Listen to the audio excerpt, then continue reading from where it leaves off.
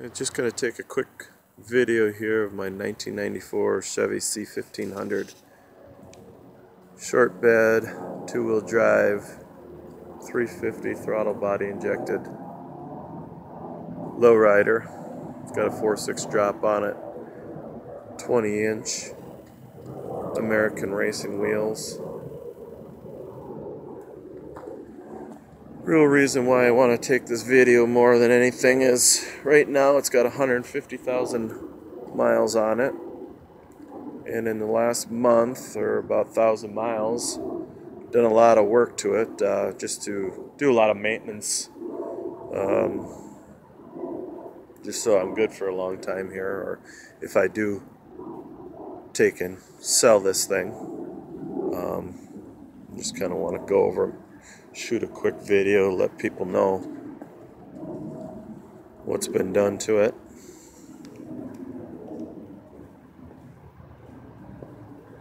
So, first of all, going through the rear end, I did new gear oil in the rear end,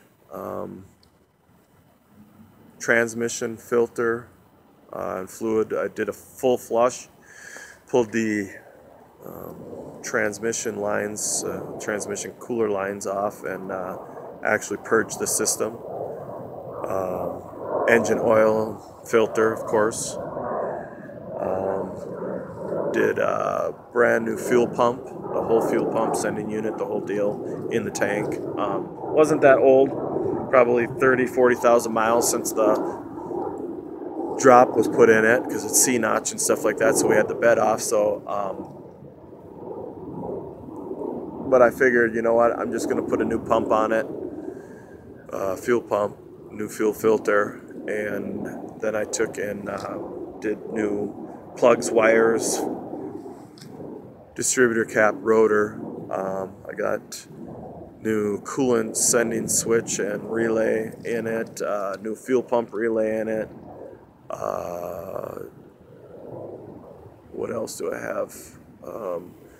New power steering gearbox, new power steering pump, new water pump,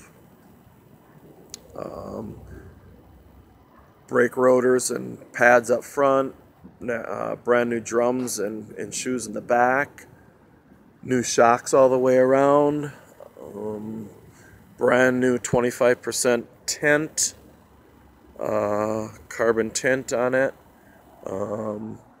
brand new stereo, it's a 400 watt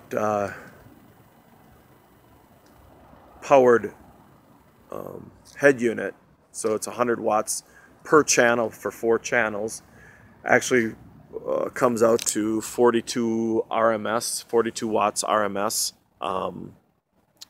per speaker, which is pretty good for a head unit. And then I also got a 10-inch Kicker Comp S 10-inch sub with a MTX Thunder 500 mono amp for the subwoofer. 4 new Sony Explode speakers in it, so it sounds pretty decent.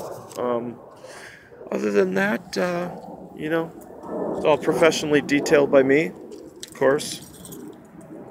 You know, the other thing it has is new bump stops. I put some progressive bump stops in the back, which is actually they're foam, so when they do touch between the C-notch part of the frame and the actual axle housing, they slow down the rate as it compresses and it hits. It compresses slowly, so it doesn't hit quite as hard when you hit those hard parts of the road.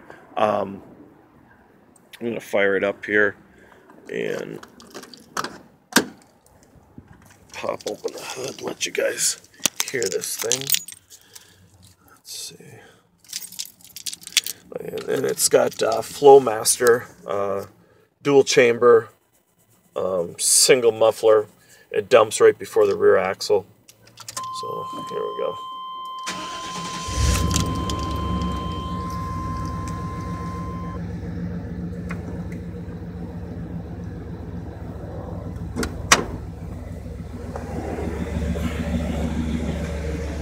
said,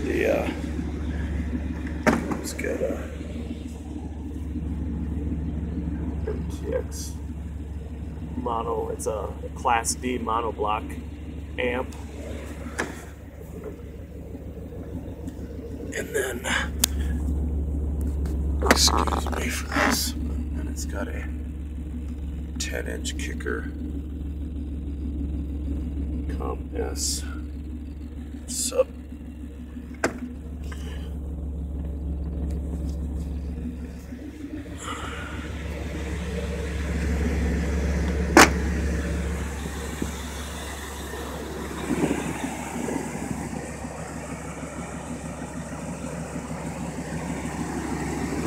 The motor's all stock. It's got a 3-inch cowl hood on it. All steel.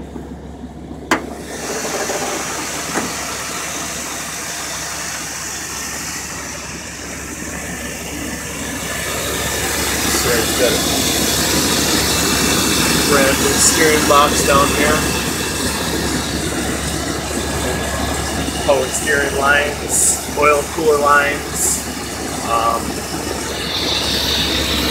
new coolant sending switch. That switch right here, that's for the access gauge. It's a coolant switch that basically tells the gauge how warm the coolant is. Of course, it's got another new sensor right here. That's for the coolant also. Thermostat, power steering pump.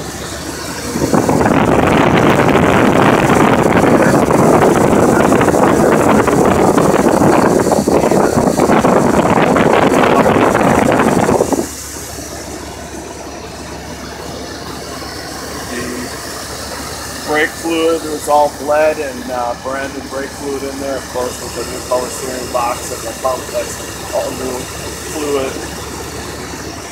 Battery's new, perfect, and the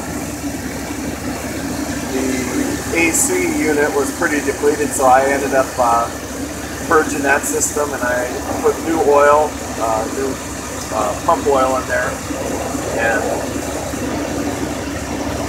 recharged the refrigerant, so that's all good. That's a pretty clean truck for a 93, you know, or 94, I'm sorry. 23 years old.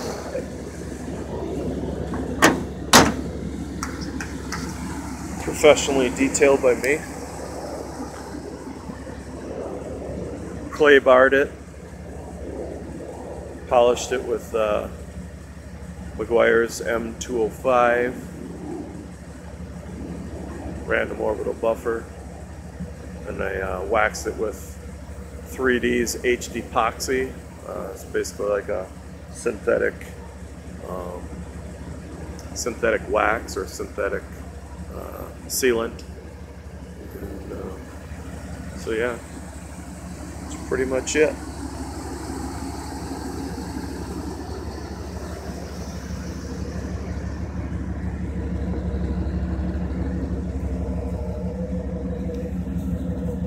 Show you the exhaust here.